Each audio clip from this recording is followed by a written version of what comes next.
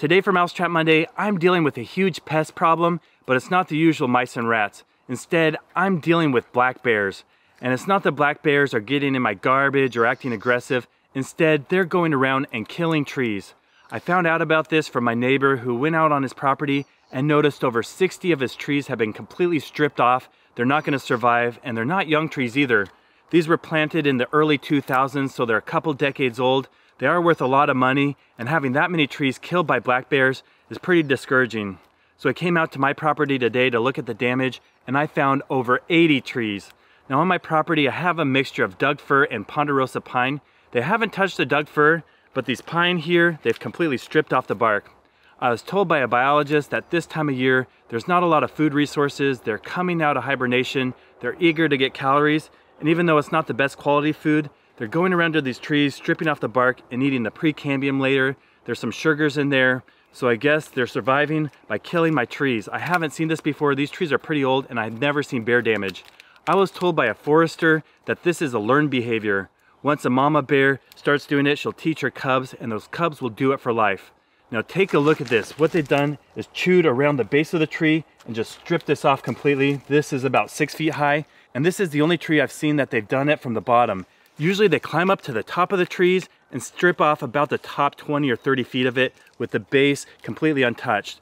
Obviously these trees don't have any chance of survival. I'm gonna leave them up. They'll start to rot and make good habitat for woodpeckers, squirrels, and other wildlife. I really enjoy having a wild property. I'm not looking to maximize timber harvest, just clear cut it. I want it to be the best quality habitat for wild animals. But if this keeps up, I won't have many trees left. And the reason that's a problem is this property is a tax deferral for county taxes. So I'm required to have so many trees per acre, and if I don't, I might have to repay back taxes and replant. So let me show you some of the damage, especially the ones up the tree, and I'll end this video with trail camera footage showing you the pictures of the bears. So here's one of my pines. It looks pretty healthy until you go up to the top. You can see that bark is completely stripped off the top, so they climbed all the way up the tree and started having a feast. And at the base of the tree is full of strips of bark. You can see all those right there. They just completely peeled it off, ate the precambium, the cambium layer, whatever had sugars, and then threw everything on the ground. Well, does a bear poop in the woods? Why, yes it does. At the base of these trees where they've been stripping off the bark, I'm finding all these large piles of bear poop, and it's pretty much pure fiber. They're eating grass and tree bark. I'm not seeing any signs of animals such as feathers, bones, or fur. So they come out of hibernation and start on a vegetarian diet, eating whatever they can. But let me show you some of the trail camera footage I've set up to show you the bears that are doing this damage.